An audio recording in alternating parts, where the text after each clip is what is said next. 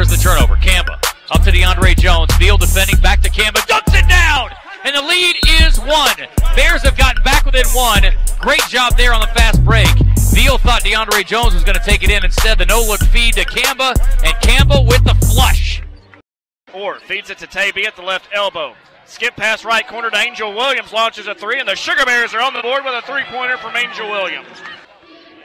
UCA gets the possession back. Tavy being defended by Shaylee Braley, gives it on the right side to Sales. Back up high to Angel Williams, left all alone, and Angel Williams has buried her second three-pointer to pull the Sugar Bears back to within one. To Taylor Sales with 3:15 to go in the first quarter. Sales crossover against Morrison, tries to beat her right. Now she'll try to go left, bounces it underneath to Mekaylan Hicks. Hicks up and under, off the glass for two. Nice move by Hicks. By Morrison, she beats her left, bounces it to Hicks on the baseline. Hicks back out to Antonia, wide open three on the way. Good! Antonia Boysic wide open, and another assist from the Sugar Bear post. Back out to Tavy with 10 on the shot clock. Sales back out to Antonia. She'll penetrate, pull up jumper. Good! Antonia Boysic with 5 straight points. Central Arkansas back to within 3 with 1:49 to go in the first quarter. Back out to Sales. Sales lost control, recovers. 3 on the clock. Goodner lets it fly with 2 on the shot clock and buries the 3 as the shot clock expires. Sales drives, kicks it back out to Goodner. Jab step, Lange will let the long shot fly from the top of the lane. Hannah Lange knocks down the jumper. Flip to Sales. Crossover, Sales all the way in down the left side. Gets bumped, no call to Lange. Underneath off the glass, we're tied. We are tied. Lange with 5 points in the quarter.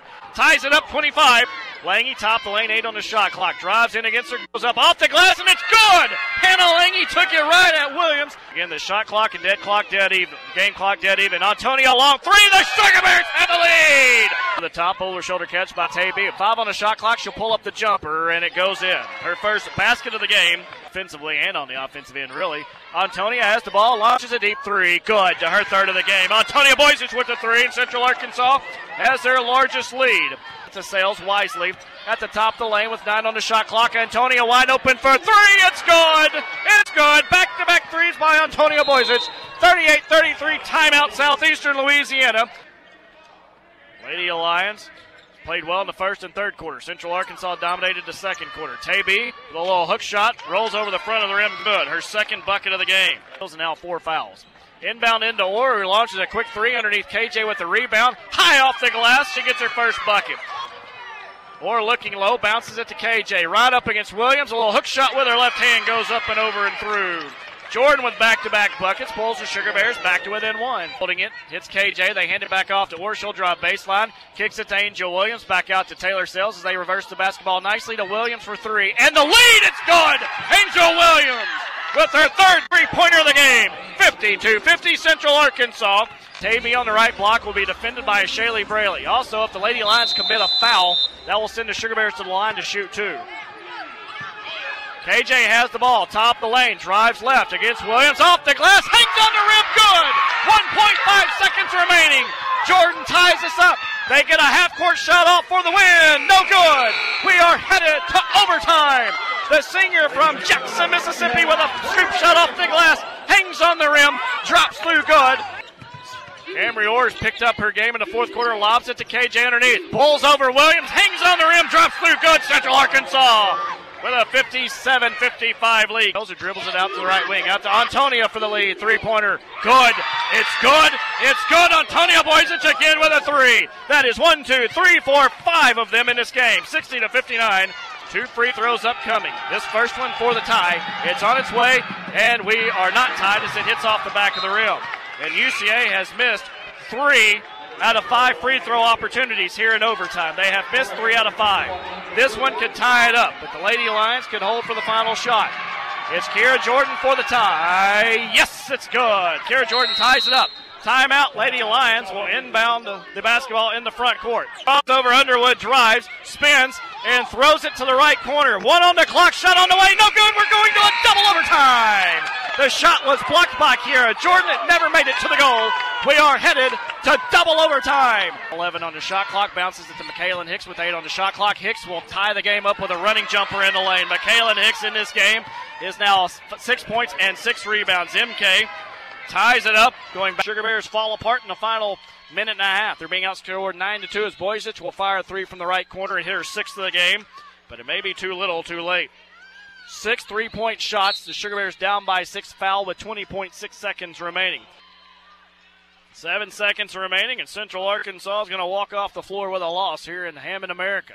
Final shot by Angel Williams missed, and your final score here this afternoon.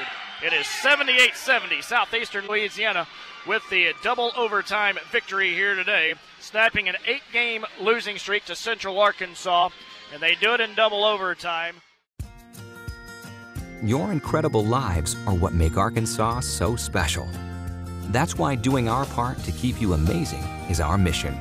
By providing the most skilled doctors and nurses to heal you from sickness or injury, and giving comprehensive care to support your recovery, we're your guide to health.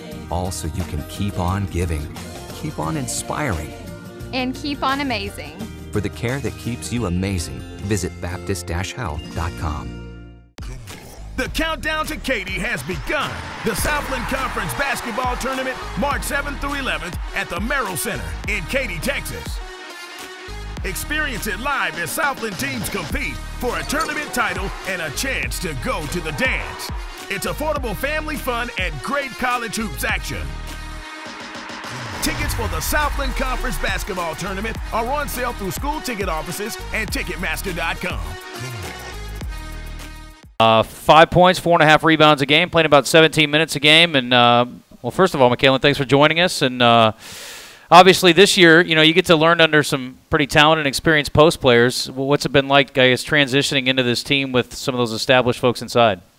Well, I mean, it was a really big, difference and transition for me because back home, it was kind of all on me. But now I'm with people that, I kind of have to look up to and learn from. And but they do a pretty good job of, leading me and telling me, how to, adjust to what's going on and the speed of the game. But so far it's been good learning from them and watching them. Yeah, a lot of times with the freshmen, the grind of the season starts to wear on you about this time of the year. And luckily, y'all only had the one game last week. Same situation this week. Got the game Wednesday with Houston Baptist here, and then no game on the weekend. And I know Coach is probably looking forward to a little more practice time again. I don't know if y'all are looking forward to that or not. But as far as the grind goes, how have you handled that? As far as physically and mentally, and trying to sort of keep on top of things. Mentally, it's kind of tough, but I mean, it's kind of tough for everybody, honestly. But it's just something that, everything in this game, it kind of comes within, But we've kind of hit a spot right now, and I feel like mentally, we have to get out of it. That's the fight. The fight is not really physically; it's mentally with us. But we'll come out of that hole soon, fast. If it's up to Coach, we'll come out of it fast. I know that's right. Well, what about the advantage, I guess, of playing under Coach Rogers down at El Dorado and her familiarity with what happened here or what went on here and how they do things here?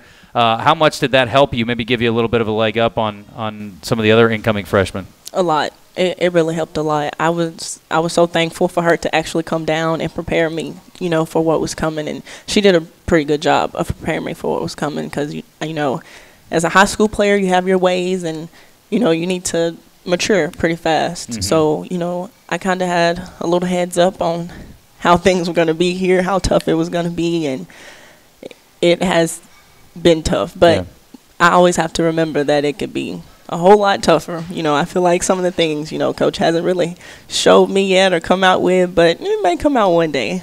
Talking to Mekaylan Hicks, freshman post player here at Central Arkansas, and inside UCA basketball, what's been harder coming from high school, the basketball side of things or the classroom stuff? The classroom stuff really doesn't bother me. I know that I have to get my work done. If not, then there are consequences to that. So I don't really too much worry about that part. The whole basketball and adjusting, it's just like the speed of the game, of course, that also picks up, and knowing your role and what you're supposed to do right now. And then you have to, think about, you can't be hard on yourself because you have time to develop, So I'm going to be here. I have time to develop, and I know that there are things that I have to work on, and that's what I'm going to do. Here I am back at UCA. This is where I got my start. Acting in plays, studying literature, writing scripts. Campus has grown so much in the last few years, and the technology is incredible. UCA is where I learned the craft of storytelling. and got ready for a career in New York and LA. That's how I got here. Go here and go anywhere. Go UCA. What does it mean to be Southland strong? It's not just big wins. It's success in the classroom. And being engaged with service. Family. Passion. Integrity. Overcoming adversity. Hard work and dedication. Bettering people around you. Striving for excellence. Leadership and competition. On our campuses. And in our communities. We are Southland Strong.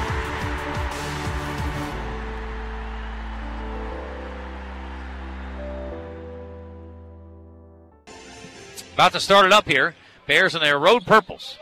The ones I prefer against Southeastern. And they go quickly to work. Unruh on the other end, layup. After a win of the tip for the Bears, they get it up to Unruh on the left wing, and he drives in for the layup to get the Bears started off right. Driving right side, stops to Kamba. Baseline. Matthew up. Pick and roll good.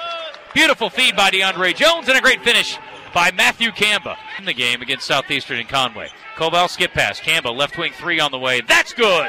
Matthew Kamba knocks it down, and the Bears lead it 7-4. So Currington missing on the second go-round, and the Bears catch a break. Right wing three on the way. DeAndre Jones is good, and the Bears leading three-point shooter by percentage knocks it down from the right wing. 5-on-3. Unruh.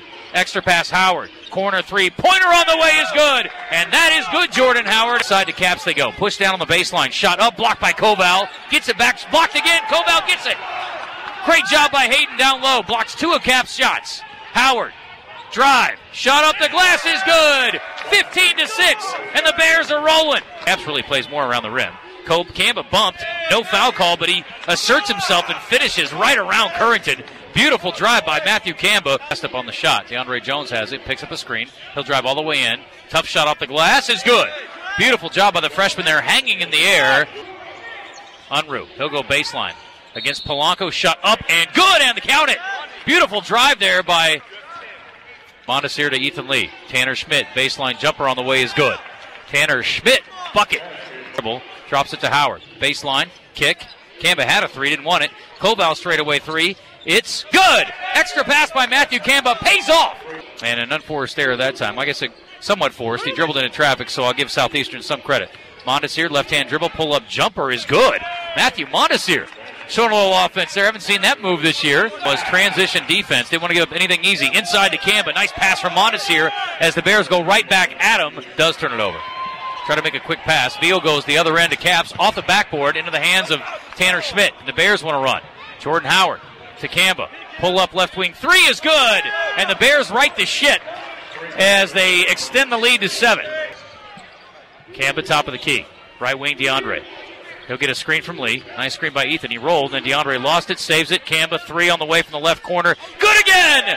Matthew Kamba, très bien.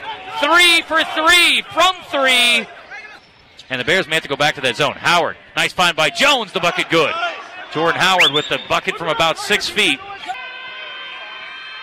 Kamba's second free throw is no good. Caps tips it up, and Kamba gets it back. Stick up good! Matthew Kamba is on a roll today!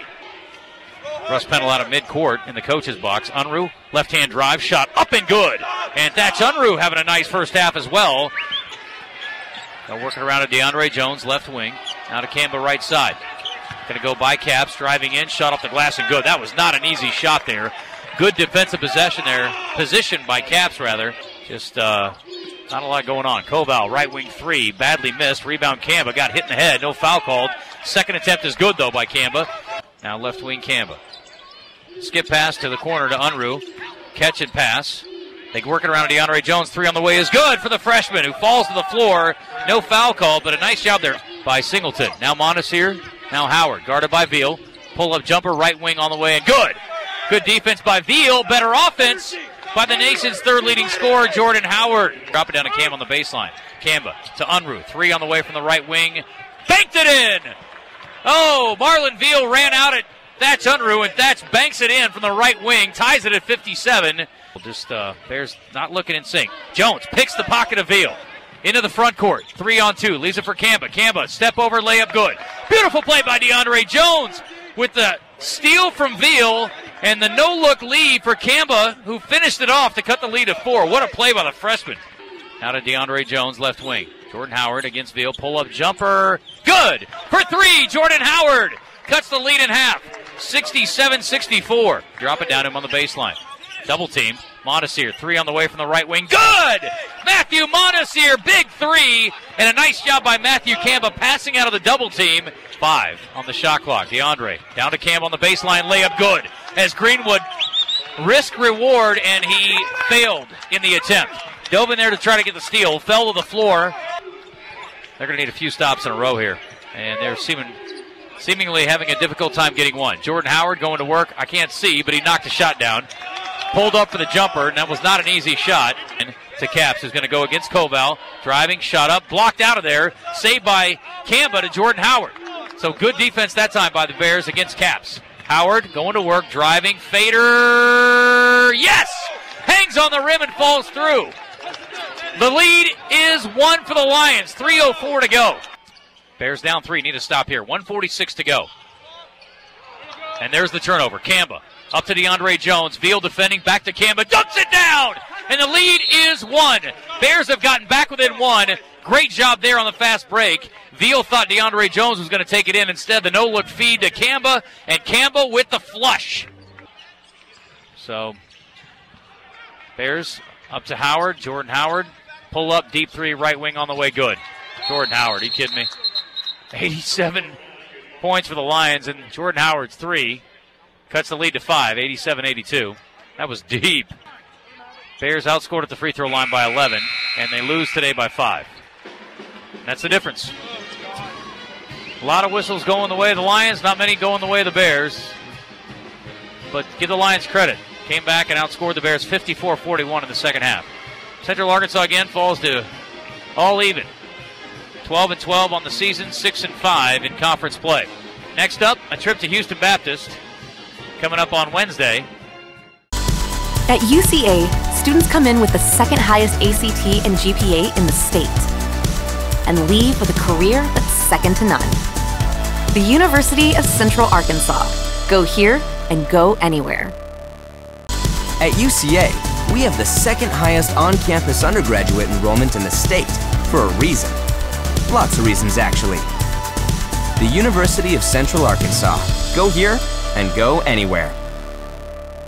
Coach, 1-9 in conference, but this is a dangerous team, and they lost one of their leading scorers, their center, Josh Ibarra, who I think people who follow the South would know him pretty well. 9 games in, he's been out, but they've got a few guys, a couple of really young guys who have lit it up, and Carraher, who's a freshman, 5th in the league in scoring at 16 points a game, and Dubose had 23 in the last game, and Jalen Gates, a sophomore, 21, so they've got a good young nucleus, but we know that obviously can come with some trial by fire for sure. Yeah, no question. I think the biggest thing with Houston Baptist is you can't let them get going and just turn it into a scoring game. They shoot the three really well. The fact that they are playing young guys, a lot of times young guys they don't even know the moments that big. They just play. And I've told our team all year long that these teams that have 1 and 0 wins, they're going to win one. They just are, and you just don't want to be the victim. And in this case, we only play them once. And we have to go down there and treat this just like we're playing the best team in the league. And you can't get caught up. I've told them they need to see blank faces and blank jerseys. They just have to play. And this team is dangerous. I do like their young pieces, and I think that bodes well for them in the future. Well, they are playing 8 guys and 8 guys only. It's been consistent the last several games, but they lost to Nichols by 1, McNeese by 5, overtime to Corpus Christi, and that was just a couple games ago. That's good Corpus, a Corpus team that's starting to figure it out, beat Incarnate Word early in the year. In the 20-point loss to SFA last Wednesday, forced 24 turnovers. So dangerous team to be sure. But if you like offense, should be a lot of fun to watch because that's a team that's pretty good offensively. Yeah, and I will say this. I think the weakness right now, and it's because they're young, I just don't think they're as great on defense as they would like to be. They force some turnovers, but I think that we feel like we can score. We just have to stop them and do a really nice job of not letting them get going and get their head up, because at some point team starts making shots and they see the finish line, we get a chance to win one, and man, it's hard to turn them back the other way and shut off their offensive flow when they get it going. Coach, I don't always take questions from the crowd, but we've got one from someone who's seen a game or two along the way, so let's Susan ask a question here. Go ahead. Thank you, Justin.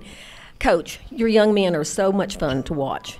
especially when they're winning, and it's easy to have a good ending when you're ahead, but your boys don't ever have any quit in them. When they're behind and they're getting close to the end of the game, they're fighting just as hard as they were at the beginning. Is that instilled in them? Is that internal? Is that the kind of young men that you recruit? Is that something you can coach? I think that's a great question. Good question. And, I think that's probably a little bit of both. The young men on our team all come from really good backgrounds, come from strong parenting. I've got an unusual team from this standpoint that almost every one of my guys have two parents, which is unusual nowadays. I think you can see the influence of a strong dad in their lives, and also a strong mother. And so they come to us with that. But one of the things I feel like our coaching staff and myself in particular, it's our obligation to instill in them life lessons. And one of the biggest ones, I think, and I tell our guys this all the time, I think one of the greatest characteristics a human being has is perseverance. Because life just doesn't usually deal you the greatest hands year after year, month after month. Usually something in life is going to go wrong. You're not going to get the promotion. Perhaps an untimely death in the family. You didn't pass the test, whatever, lose a tough game. And you honestly always have two options. You can either quit or you can keep going. And I think that we're learning more and more. And I heard Thatch, an interview with you. You talked with him, and he talked about perseverance. And it made me really happy because I know that the message is getting through. And when you have that persevering type attitude and personality, then you don't quit when games get difficult. You don't look at the final score. There's a job to be done, and until the horn goes off, the job isn't complete. And so that's I think that's something that they're embracing, and I think that's going to carry you when you get good enough to win those games too. You'll see some come-from-behind type wins, and we feel real proud and real confident that our guys are getting that message. Coach, I know you all are heading out tomorrow morning down to Houston to take on the Huskies on Wednesday night. And this is, again, back-to-back now, unique situation where you only have the one game in a week's time, and I know you're going to utilize that probably in a couple different ways. Yeah, I'm going to leave Houston and go out recruiting for a day. The team will travel home on Thursday, and I'll go see a game on Thursday night and get back to Conway pretty late, and then we'll get back and practice on Friday, Saturday, give them Sunday off, and then get ready for two at home that we're really excited about. Yeah, 4 of the last 6 after Wednesday's game at home. A great way to finish things off, and hopefully the Bears can take advantage of that. Good luck Wednesday night, Coach. Appreciate it. Thank you.